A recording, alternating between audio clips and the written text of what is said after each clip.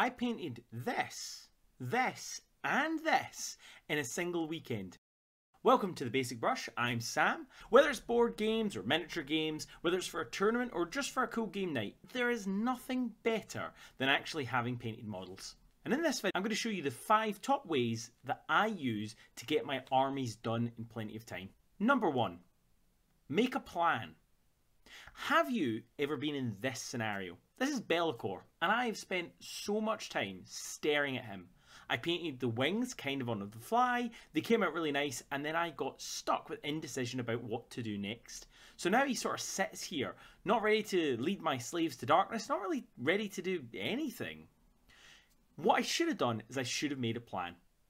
Now recently, Matt Geary from Geek Pride, link down below, gave me this awesome box set. It's the Greyjoy starter set from A Song of Ice and Fire, and I wanted to get this done, painted, ready to play with him.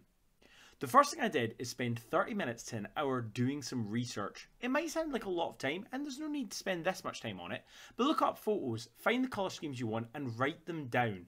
So I planned where I was going to do the colours for the cloaks, what colours I was going to use for the gloves, what colour I was going to do for the weapons. This is going to speed it up a lot in the long term. It's also really great to write the steps down because there is nothing more satisfying than crossing them off. You feel like you've accomplished something even if the miniature doesn't look like it's changed that much. Listen to this. Now that is model ASMR. Number 2, play a little game or do a social media update.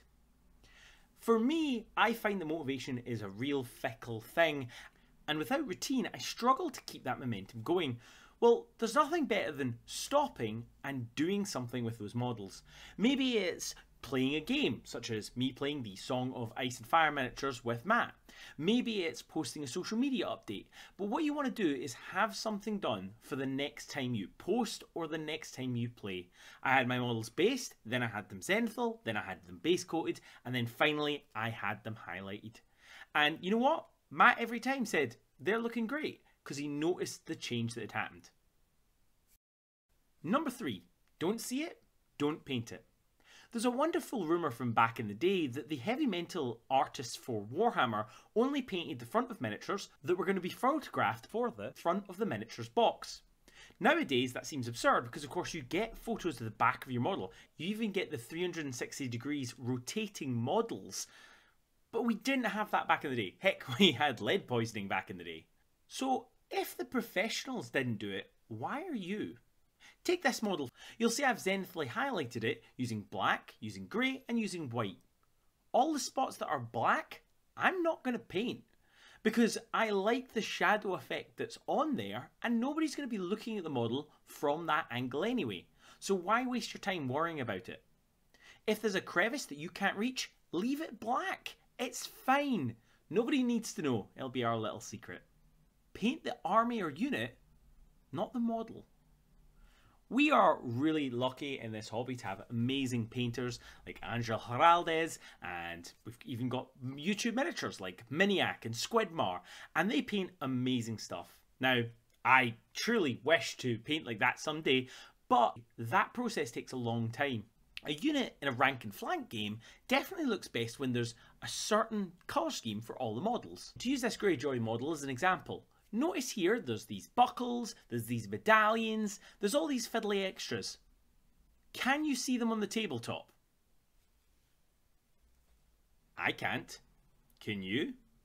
And I think this is something that's grown in the hobby. We think that every model has to be a masterpiece. It doesn't. In fact, it shouldn't.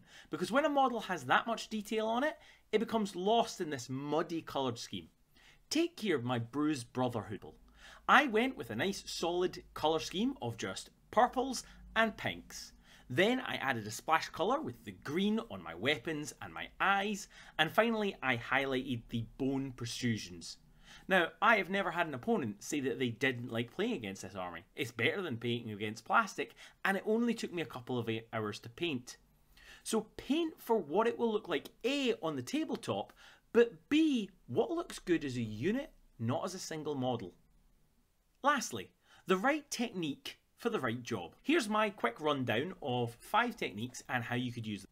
Spray cans are great for undercoating. In fact, that's kind of what their point is, but you can actually use them for zenithal highlighting.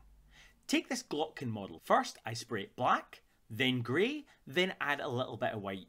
You don't need an air gun to do this, and it's really going to help me with knowing which parts to paint, and which parts to have light and which parts to have dark. Airbrushes can be used for blocking in colours, making more exact zenithal. Heck, you can even use it to paint entire armies. I thoroughly recommend that if a friend has one, you should give it a go, because for me, I actually really love using it. Contrast paints. Contrast paints are fantastic, but not on large flat surfaces. Instead, consider using them on bumpy areas, like on this Glotkin skin. It's perfect, it gets into all those nooks and crannies whilst drawing back from the edges. Dry brushing. Dry brushing is fantastic when again you have a textured area. I can combine the dry brushing with the contrast paint I just used, and it creates a nice highlight over the top of the details that I've used. Lastly, the brush. I actually find this my least favourite way of painting miniatures and much prefer using any of the other techniques because they're the fastest. But the brush has its place, as all things do. This for me is highlighting the miniatures as well as painting any sick freehand that you want on the model. The most important thing is remembering you're painting for you, don't paint for other people's. If you've enjoyed this video, consider giving us a like and a subscribe. And most importantly, remember, battle the backlog.